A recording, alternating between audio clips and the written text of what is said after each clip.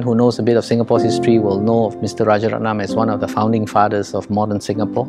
He, together with Mr. Lee Kuan Yew and others, actually had a hand in shaping and building Singapore as we know of it today. He recruited me from the university to be Singapore's permanent representative to the UN. I have known Mr. Rajaratnam as a public man through his speeches. His hard-hitting speeches, his fiery rhetoric, and sometimes quite vituperative rhetoric. I also remember him as someone who was very good with words, because I remembered reading, things that he had written or things that he had said. So he was both my boss and my mentor.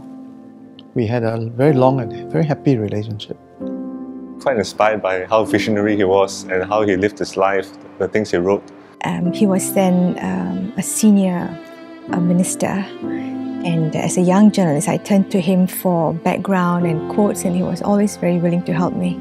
But when I walked into his office to meet him, I was struck by what a courteous person he was, how gentlemanly he was, and how soft-spoken he was. I guess for me, one of the more enduring legacies of Rajaratnam was his quest for a national identity. His lifelong quest was for a Singaporean Singapore. Bringing together all the different diverse cultures, races. In fact, we owe this to Mr. S. Rajaratnam, who we know was the architect behind the National Pledge and behind the whole philosophy of multiculturalism. As you know, he was our first and longest serving foreign minister. He's both a strategist and a tactician. He has a big picture, but he also knew how to implement that big picture.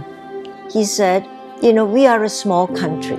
You have to be charming, men or women. To him, progress means the development of moral and intellectual faculties, the progress of a nation in terms of the character of the people, in terms of the human spirit. He, I believe, truly felt that culture and the arts was good for the soul and was good for Singaporeans' mental and spiritual well-being. It made us human. He gave the intellectual arguments. He gave a vision. He's a philosopher. He sought the truth in many aspects, many matters, many issues, truth which transcend time and space. He spoke of a global city-state even before the term became a well-used one. So this showed his tremendous foresight. I think back to how this idea of global cities was so rooted in one of our Singaporean leaders from way back. I would say that a thinker would best describe him. Philosopher-realist.